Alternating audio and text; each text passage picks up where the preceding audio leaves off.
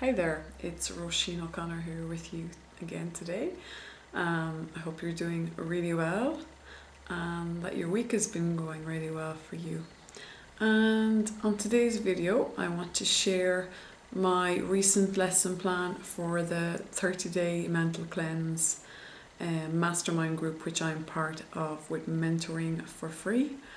So I'm going to read my lesson to you. I hope you enjoy it. If you want to follow along with me as I read it, and just sit back and enjoy it, Okay, so this lesson is on faith by, we're commenting on Napoleon Hill's book, Think and Grow Rich, and this is the chapter on faith. Okay, faith is the visualization of and belief in attainment of desire. Faith explained: a dancer, an orchid, and a plane crash. To quote Napoleon Hill, riches begin in the form of thought. The amount is limited only by the person in whose mind the thought is put into motion. Faith removes limitations. Unquote. I'd like to help you understand faith through telling you 3 short stories. Look for the common thread and how we can apply it in our lives, in our personal desires for family, our loved ones, our health, our financial goals, our spiritual well-being, and our business growth and development, and where mentoring for free lies in it also. Story number 1. A dancer. Saturday night, after my training calls and a delicious homemade pizza, Christian and I sat down to watch Billy Elliot. It tells the story of an English boy from a poverty-stricken background who lives only to dance. It's a heartwarming tale of overcoming limiting beliefs, ignorance, and poverty. The boy's fortune began to change when he met a lady who saw his potential and gave her time, without payment, to bring him to the realization of his sleeping genius. She taught him to dance well enough so that he could present himself for an audition at the London School of Dance. The Royal London School of Dance. I cried so many times during the movie. I cried for the boy's father, especially, who was doing his best for his family but forever bogged down in poverty. The actors were amazing, playing roles which brought you hand in hand along with them in a real way. I was struck by the following scene. The boy, Billy Elliot, having saved enough money through community effort to travel to the famous audition in London, at a school usually reserved for the wealthiest of the nation, and certainly not for a poor miner's son. At the audition, he was asked how he felt when he danced. He answered, "Sort of feels good.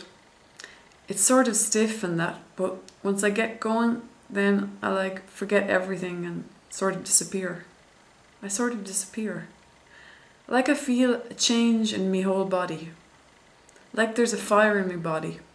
I'm just there, flying, like a bird, like electricity. Yeah, like electricity." Story number 2. The orchid. Around a year ago, Christian's mum, Piera, and I both received an orchid plant as a gift. Hers has flowered many times, each time with more beauty than the last, and as it sits in its proud place just inside the window, basking in the sun for many months of the year. My plant, however, for many months never has direct sunlight, because our house isn't exposed to direct sunlight, and when it is, it's only for a short time. So for months my plant looked poorly.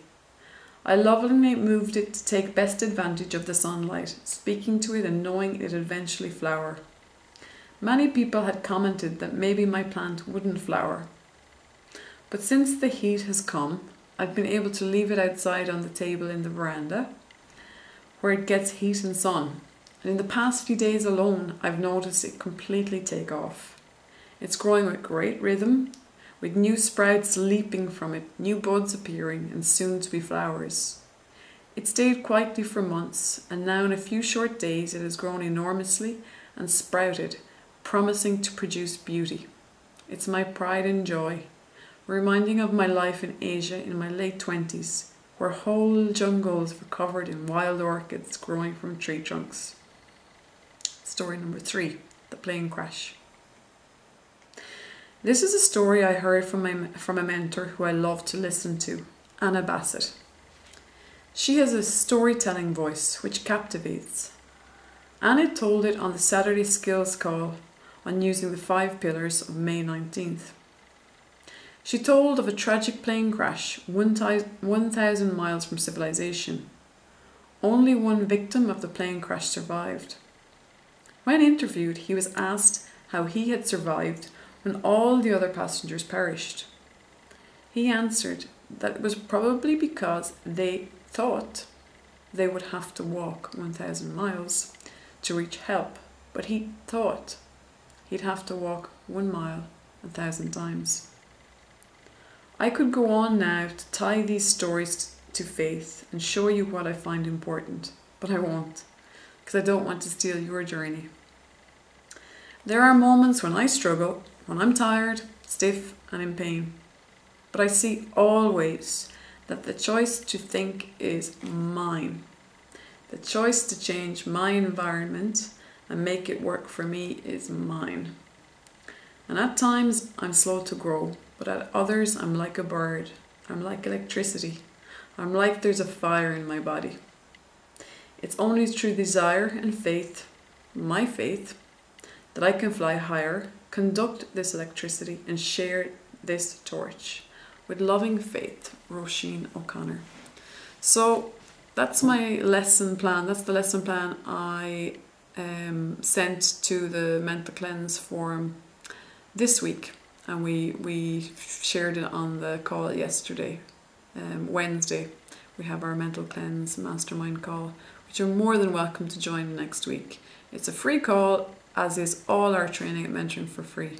So feel free to ask, get in contact with me.